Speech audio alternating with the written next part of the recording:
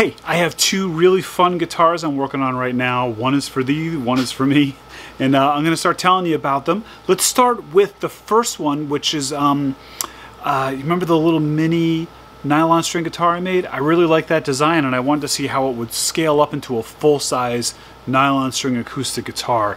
And, you know, I think acoustic nylon strings are going to have a moment in a minute. I don't have any reason to think that, but I do think that. And so I thought I'd try to jump in on it. And let's start with how far I am on that guitar. Since I hadn't made this guitar in this size yet, I of course had to create some molds, which I just did on my laser using some 1/4" MDF, and it was pretty easy to do. I basically just upsized the original drawings I made of the Mini until it was about the size of a normal guitar, but then I had to make a few tweaks to just, you know, bring it to scale and make it work right. And here you can see I lasered in some dowel holes so I could easily align my pieces and make this now 1/2 inch thick mold for this relatively thin instrument I'm going to build. It's only 2 inches thick. Here I did my trick where I laser curved some reclaimed closet doors on the inside and started laying out the best way to get these pieces in. And you know, there's some tight angles in here. You have to do some piecing. It's a little bit precarious, and I'm still kind of figuring it out. It came out okay. I also cut on my laser a bunch of little tiny pieces of wood to add to the corners as well as the heel. It was just faster and easier than trying to cut thick pieces of wood on the CNC that are that small. And then I glued them together and sanded them in. That created my tail block, heel rather, you know, and then also those little corners there you see where I have to add some support. However, I did cut my neck block on the CNC with the neck pocket.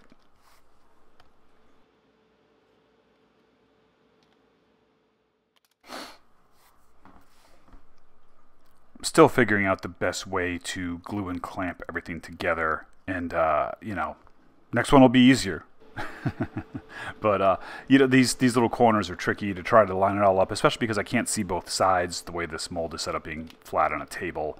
And you know, the sides didn't come out perfect. We'll talk a little bit about that later, but I did get enough adhesion and strength out of it to make it work. And here you can see the neck block cut out on the CNC in 2 parts where I glued together.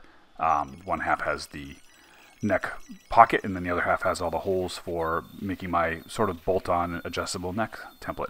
Now this is a nylon string guitar, so I didn't need to do a truss rod, which means that it was just a one-sided carve on my CNC out of this blank of a bunch of scrap wood I had glued up a while back that I'm finally getting around to using.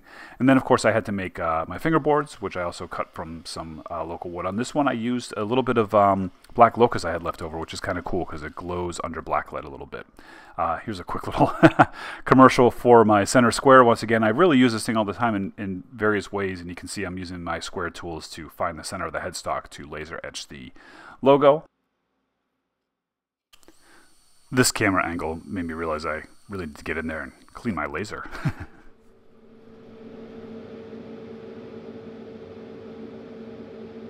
I cut the logo a little bit deep on the laser and then filled it in with a little bit of epoxy. It's kind of a cool look, makes it a little more permanent. And then of course I have all this other guitar making work. Again, it's like, you know, people tend to think that when you have these lasers and CNCs it takes a lot of woodworking away, but it really doesn't.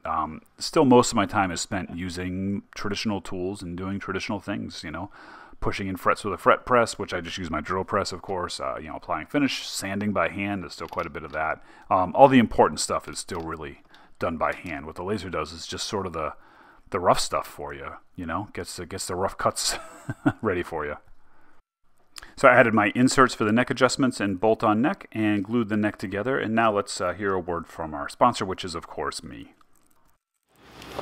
Hey, I don't know if you know this or not, but I don't put like commercials in the middle of my videos for like companies that I don't care about or products that you don't care about or any of that kind of stuff. My channel is made possible thanks to viewers like you who support me over on patreon.com/TimSway, which I really appreciate. And the other way to support is by people who actually buy the stuff that I make. Like, I don't make videos for a living, I make things for a living, and you can find those things that I make over at newperspectivesmusic.com, where I make guitar parts and accessories, as well as at squaretools.com, where I make the tools that I build a lot of my guitars, parts, and accessories with, and weirdly enough, guineapigtanks.com, if you happen to have a guinea pig. But on all 3 of those platforms, if you type in the code IKnowTimSway, it'll save you 10% on everything. Good to know, right? All right, back to the show. Now with my tail block and neck block in and all those little corner pieces in, I had everything pretty much lined up and ready to get some kerfing added. Of course, I have to add it to both sides. You know, a little bit of time-consuming process, waiting a few hours in between shifts. And you can see how I designed this mold. I got wise, and I designed it to have like a little bit of a run over so I could run these corners past each other, which will, in theory, help me in the final assembly.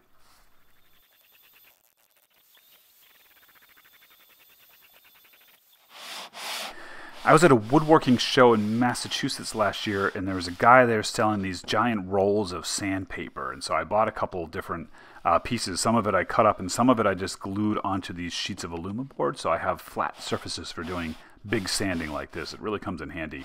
This way I can get my edge all nice and smooth and then ready for gluing a top on. But now let's talk about the top and the back. So here I just designed on the computer this rough template of what I thought my bracing should look like on the inside, but then in the real world I did something a little bit different. I put a little bit less of it, but I thought since I was making a nylon string guitar, I would try to do some fanned bracing instead of X bracing, because that seems to be like the more traditional way. And of course my body shape is untraditional, and I have the sound hole and these cutaways in different places, so I had to design around that. But I started by gluing this massive center brace in and then working off of that.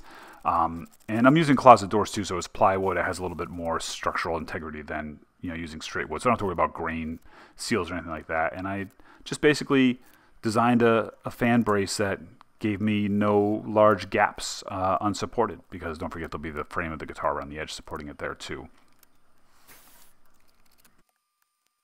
I've mentioned this Go deck in other videos, but in case you haven't seen it, this is my cheater Go deck, and I just bought these 4-foot tall garage like driveway markers that people put out when they're plowing and stuff along the edge of their driveway. They're fiberglass and they bend, and what I did is I just put a solid piece of wood on my ceiling directly above where I'm working, and I measured it all out to just being a little bit less than 4 feet, and that way I can just push these bars in and use them as clamps to apply even pressure along these pieces. It works really, really well, and it was super cheap. Like if you were to buy like a Go deck system that's like hundreds and hundreds of dollars, and it just does basically the same thing. And I'm sure there's some advantages to it that my pushing rods up against the ceiling lacks, but this works fine for me. You know, I had the shape and the bracing, of course, and also brace up the back before I could start gluing the top and back on. I glued the back on first, and I used weight instead of clamps to hold that on. I do that often so I can keep it in the mold, and then once the back is on, the shape's a little more firm, and I can take it out of the mold and glue on the top and use clamps. But it just occurred to me now as I'm recording this voiceover, I could use my Go deck to do this. I have a little bit of this Total Boat blue elixir paint left over, and I thought it'd be kind of cool to just paint inside the sound hole. So I painted as far as the eye could see, and I didn't worry about painting anywhere else.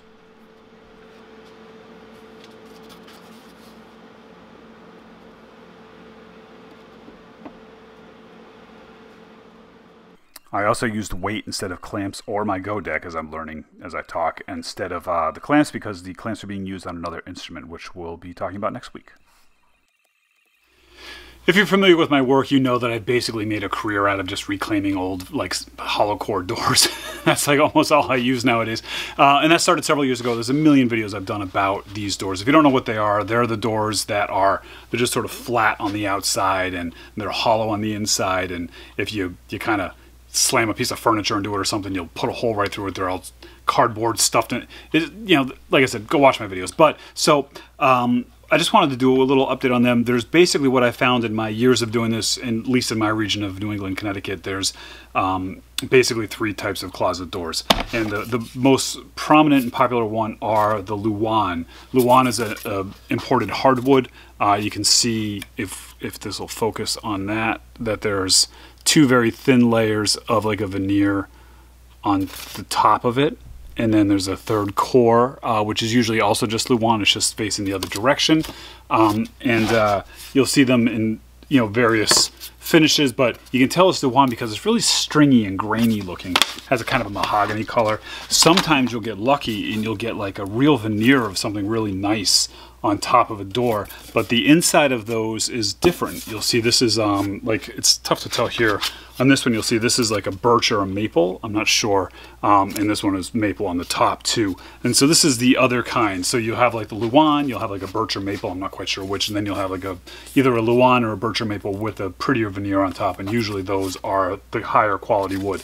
This stuff is wicked strong, a tiny bit thicker than this, and really, really pretty, but you do have to worry about burning through veneers sometimes. And they all kind of work basically the same as being 1/8 inch plywood, except for when you're trying to work with the Luan, because it's so stringy and flaky, you get a lot of stuff like this that starts to happen.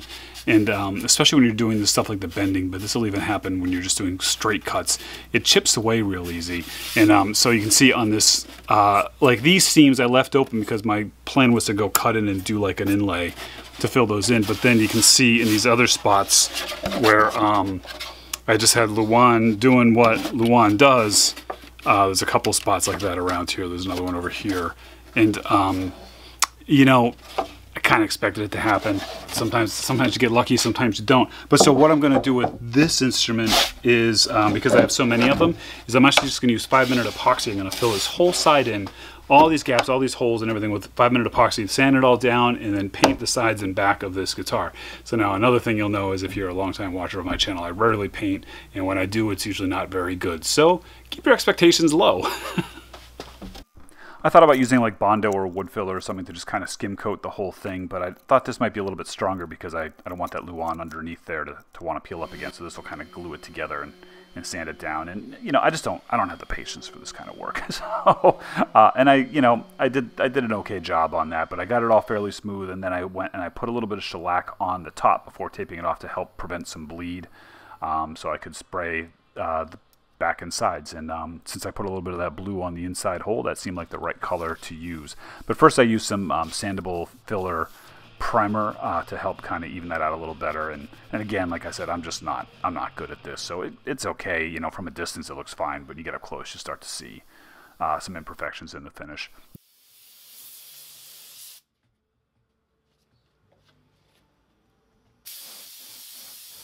Let's leave that there for now. That guitar is not done yet. Should be done pretty soon, and I'll let you see how that turns out. In the next video I post, I'm going to show you this other kind of cool guitar I'm making. And this one I'm making for myself, and it's also not done yet either. So I'll see you next time, and then we'll, we'll wrap them all up. All right, be good.